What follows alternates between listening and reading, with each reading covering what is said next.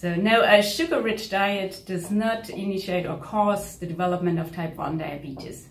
Type 1 diabetes is an autoimmune disease where the insulin-producing cells are destroyed by the own immune system. So this means that there is not enough insulin available to shift glucose from the bloodstream into the cells.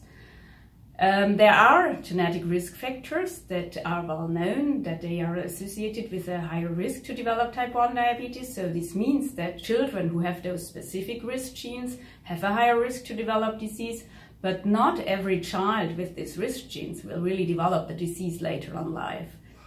We also know that having those risk genes is not enough to develop type 1 diabetes later in life. It is rather thought that there is a complex interplay between genetic and environmental factors that are initiating the process leading to type 1 diabetes.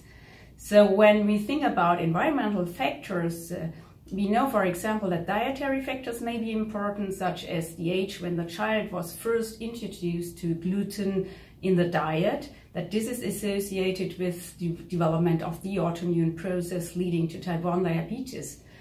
On the other hand, we think that environmental toxins are not involved in the autoimmune process leading to the destruction of the insulin-producing cells.